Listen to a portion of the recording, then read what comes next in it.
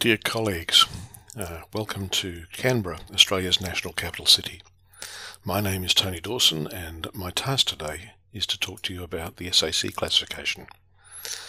It's recently been updated, so what can you expect? To start with, to get the formalities out of the way, I can happily declare that I have no conflicts of interests in any of the statements that I'll make today.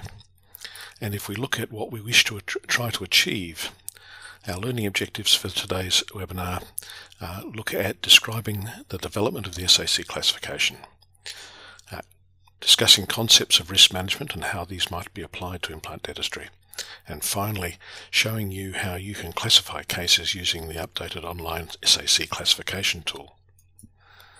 So if we look at start off with the evolution of the SAC classification.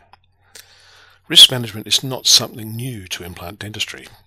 Renoir and Rangert published this pivotal book in 1999, so 20 odd years ago. People were thinking about the risks associated with implant treatments and how we might avoid them or overcome them. Renoir and Rangert looked at a system which identified high, moderate and low risks. They gave those risk levels colour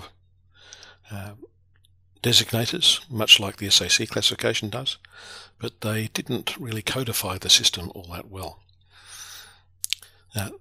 They did talk about SAC about the same time in a textbook by Saylor and Parayola from Switzerland, looking at oral surgery procedures for general dentists.